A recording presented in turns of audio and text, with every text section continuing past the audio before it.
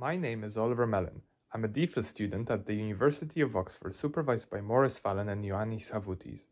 In collaboration with Romeo Orsolino, David Surovik and Mathieu Geisert, I present our work on Receding-Horizon Perceptive trajectory optimization for dynamic legged locomotion with learned initialization. The research community has been presenting impressive reactive, model and reinforcement learning-based controllers for legged robots. In our work, we focus on advancing legged robot locomotion beyond short-horizon dynamic reactions toward the intuitive planning exhibited by animals and humans. We have been building upon our previous work, which demonstrated reliable execution of long-horizon dynamic and adaptive motions initialized by a neural network. Our current approach replans trajectories mid-motion, integrates perception to build a model of the environment, and uses a learning-based approach which accommodates varying terrain and dynamic initial and final conditions.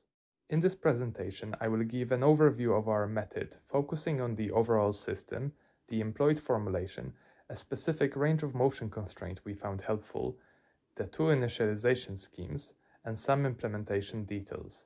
Then, I will present the results obtained using the real ANYmal C quadruped and conclude this talk, focusing on our current objectives. In this paper, we present a perceptive receding horizon planner, Tower MPC. We propose two alternate methods for initializing the nonlinear programming problem. The first is a heuristic, which naively reuses remaining parts of previous solutions and uses linear interpolation for the emerging horizon.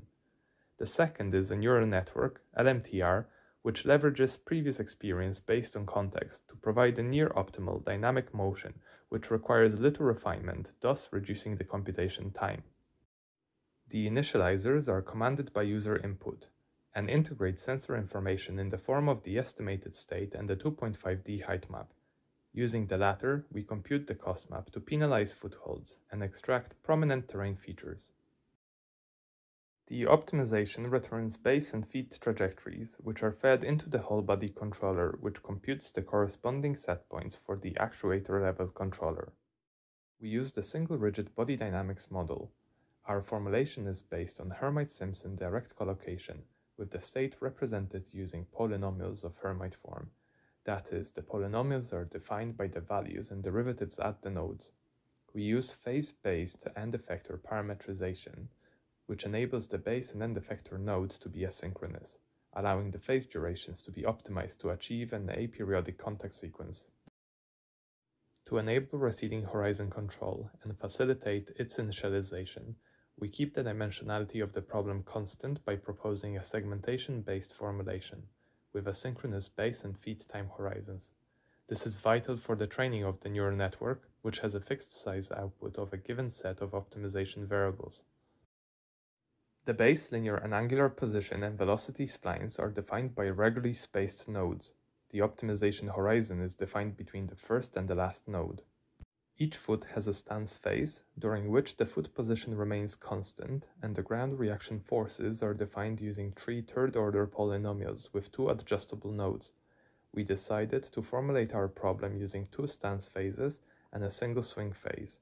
This applies to all legs. The overall problem is defined between the earliest beginning of any first stance phase and the latest ending of any second stance phase. Notably, the horizons of the feet and the base are asynchronous. Our approach allows for the constraints to be applied at the nodes or anywhere along the connecting polynomials. We use 3D geometric objects called superquadrics, which are related to 2D superellipses. Their curvature is defined by independent arbitrary coefficients and exponents which can be chosen to achieve a rounded convex box. More desirably, they can be combined with a box, resulting in a more appropriate range of motion constraint for a foot. When using just the box, the robot exploits its corners in an attempt to maximize the length of the stride. Superquadrics help avoid this unwanted behavior while creating a larger operational space. First of our two proposed initialization schemes is the heuristic.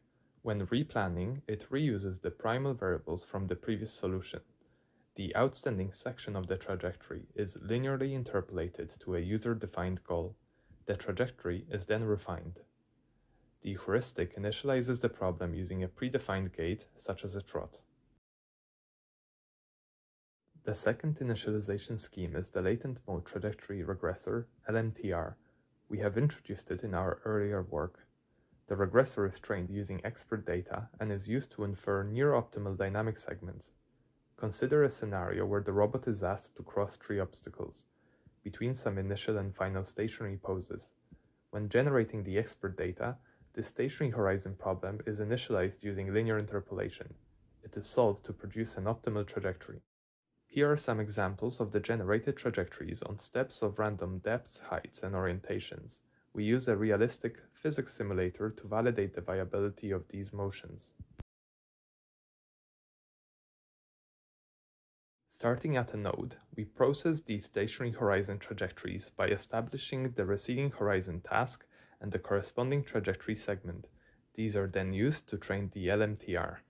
This is done by training a conditional variational autoencoder, which consists of an encoder network conditioned on the task X, and similarly a decoder network, which we term the LMTR.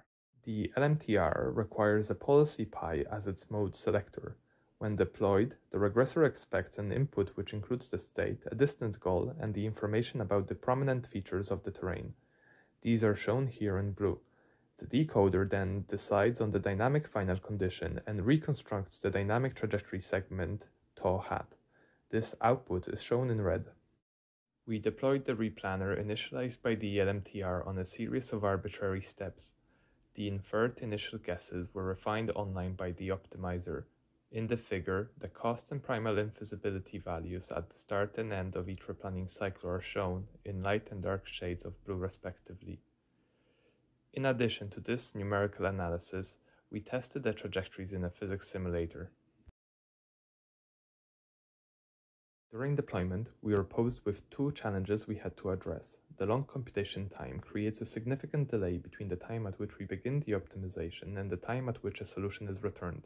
To tackle this, we used a simple predictor which merged information about the current and predicted states. The second problem became apparent when dealing with the real elevation map. The imperfect depth information was causing the robot to apply force before a foot was in contact with the terrain. This was dealt with by enforcing non-zero vertical velocities at touchdown and adapting the controller to continue pressing the foot down until contact was detected.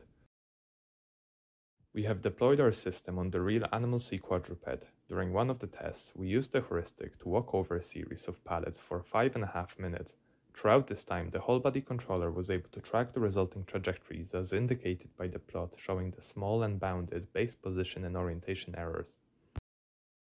Informed by perception, we're able to traverse uneven terrain. The optimizer places footholds on the elevation map while using the cost map to keep them away from obstacles such as edges. The swing motion accounts for each step height, reducing the risk of collision between the shins and the terrain.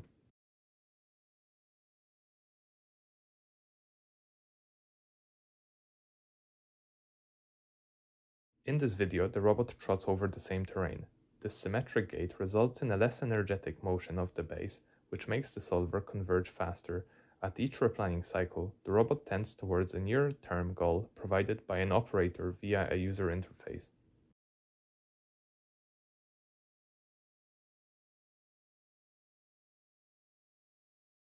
The onboard system allowed us to cross up to 20 cm high steps.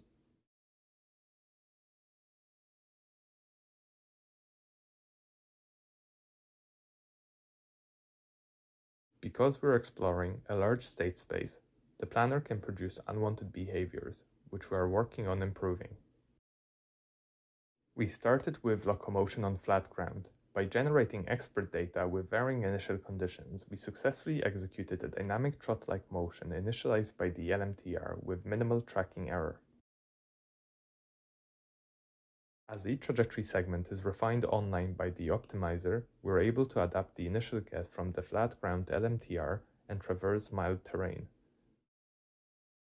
In summary, the main contributions of this work are a segmentation-based formulation which facilitates replanning, the incorporation of 2 initialization schemes, and the validation of the proposed approach on the ANYmal C quadruped. Some aspects of our approach can be improved.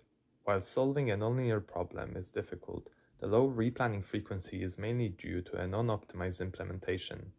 By exploiting a large state space, we can occasionally run into corner cases that impact convergence.